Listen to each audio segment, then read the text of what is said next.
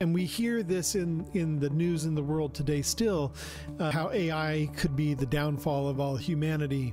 And I'm not going to comment too much on it right now, because then Ralph is going to talk about, well, yes, but, and here's a kind of like some additional thoughts on that.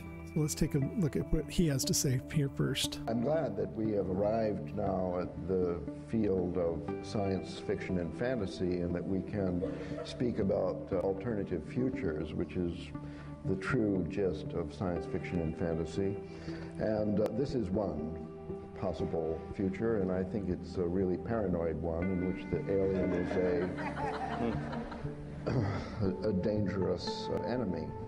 Well, not necessarily. And I think that this paranoid fantasy of yours actually was first put forward by John von Neumann in 1947, when he invented cellular automata en route to creating self-replicating machines. Now, his idea, like yours, was 50 years ago, that the machines will become a society and take over, and that's good, but they won't be free of our meddling unless they can actually construct themselves. If they depend upon us to do the farming and nutrition and to replace their chips and stuff, then we will be able at any time to do a revolution and revolt.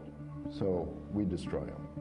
In order to really succeed as a successive life form, they would have to be able to fix themselves. And so he set about trying to make self-replicating machines in 1947. So the World Wide Web and megahertz CPUs notwithstanding, this is still rather an old story.